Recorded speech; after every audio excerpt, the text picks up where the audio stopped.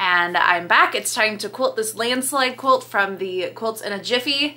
And as usual, I was considering doing Kona for the backing of this because Kona's the most affordable option and still be of quality, but I lucked out and we had more of this yardage. So my backing can match this here, which I'm super excited about because my binding is going to be this orange because I got 1.25 yards of that initially because that's what I like to do to make sure I have enough to do double fold binding.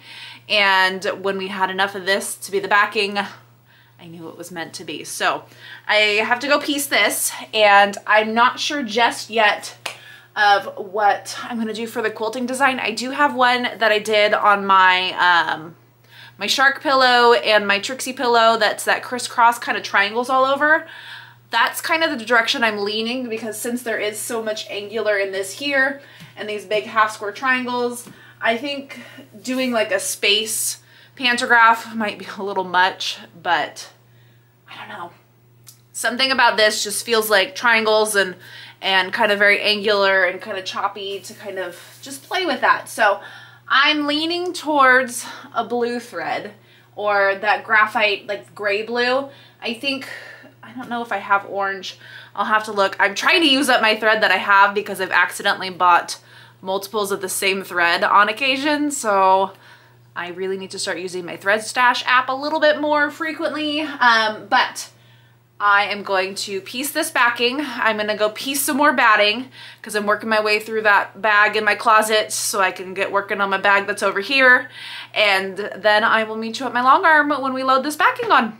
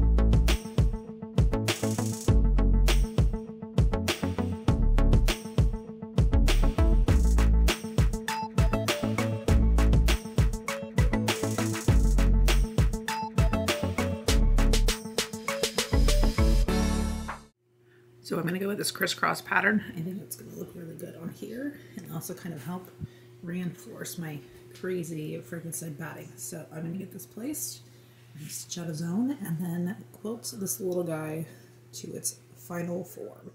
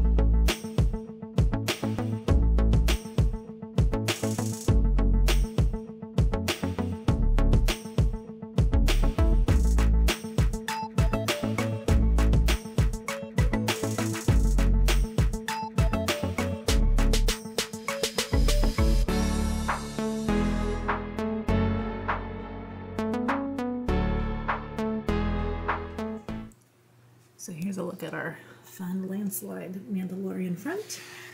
And then because our back is all printed, it kind of blends in there. But I used that sky blue thread so it kind of blends in quite a bit, but now we're going to trim up all this excess and get it bound so then it's ready to go.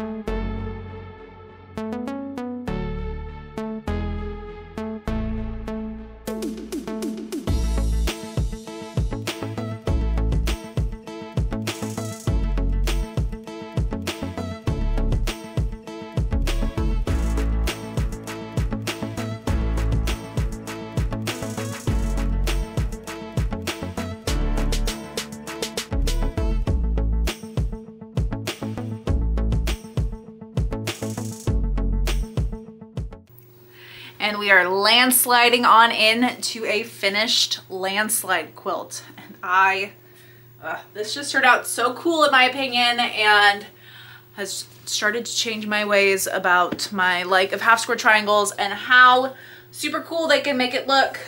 Like seriously, who would have thought that just a big giant block and big half square triangles would make this cool fun quilt. So here's that looking up close at the quilting. That's that crisscross design, one of my favorites. I did it on my Trixie pillow, and I think it just adds a little bit something to this. That orange binding is just a nice little pop. And I can't remember if I mentioned it before, but for quilting thread I use that cloud blue that I've used in the past, and I even use it to top stitch my binding, and it looks super cool. The other thing I realized with this quilt, I don't know why it took me so long to figure this out, but for the most part, when you have the two pieces that are, it says 54, but I play it risky and quick, with the fabric, or a couple inches bigger than your quilt. Usually these are about 40-ish, and so it ends up being about 42, 45. And when you have the full width of fabric plus the little bit you need extra, that goes into that second piece. So usually these are about 60 in length. I think this one was 61. You get left with a big enough piece that you can cut down and use as a pillowcase body. Like, I don't know what took me so long to figure that out after doing all the 3-yard quilts last year. It was one of those things as I cut off the batting and go, I wonder. And I wondered correctly, because I have a pillowcase body that's gonna match this quilt. I just need to get something to be the cuff. It's probably gonna be, if I can find this bright orange Kona, because I didn't have enough of this. I used everything that there was of this to be on there. But I don't know what happened. So super excited that this will have a matching pillowcase to go with its coolness.